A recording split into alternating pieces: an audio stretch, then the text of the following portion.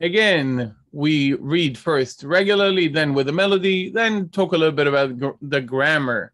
So, Vaidaber Adonai el Moshe lemor, Naso et rosh bnei Gershon gam hem, leveit avotam, lemishpechotam. And now with a melody. Vaidaber Adonai el Moshe lemor, Naso et rosh bnei Gershon gam hem, leveit avotam, lemishpechotam. Okay, so let's talk a little bit about a few grammatical issues. Let's start with a basic one. So we have el, very common, a preposition meaning to. Here marking the indirect object, Moshe, as opposed to the word et, which marks the direct object. So the Lord spoke to Moses, okay? So there is the thing which is spoken by the Lord, and the addressee of that. That's the difference between the direct object and the indirect. Many verbs that are of speaking they take two types of objects.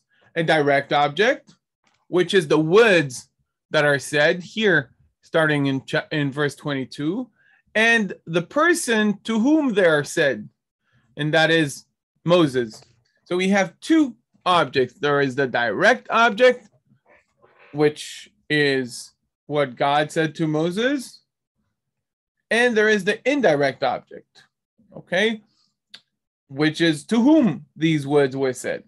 Now, here the verb naso is, second point here, infinitive, absolute, serving as a general command. Literally, the root nun, sin, and aleph has to do with lifting up.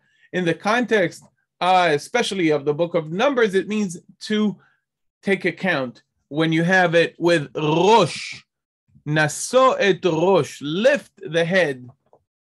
Again, when you want to make someone feel important, you count him. If you don't count someone, you don't count on someone, you don't make them feel important. And God instructs Moses to count to take into account the people of Israel, to take into account the sons of Gershom, okay, to make them important. So lift them, lift their heads, okay. Don't let your chin sink, but rather lift it up, okay. Lift your heads high, hold your heads high, okay. Naso, and then et is the definite direct object, as we said, marking the direct object. Rosh bnei Gershon, gam hem, gam, also. In addition, usually to something mentioned earlier. In this case, at the beginning of the chapter, Moses was instructed to count the children of Kehat, the Kehatites. And here he is ordered to count the Gershonites, the sons of Gershon. Leveit avotam, lemishpechotam. Let's do the third point. Avotam, mishpechotam. Okay. And related to him, in a sense, this is the third person, masculine, plural endings. Their fathers, their families.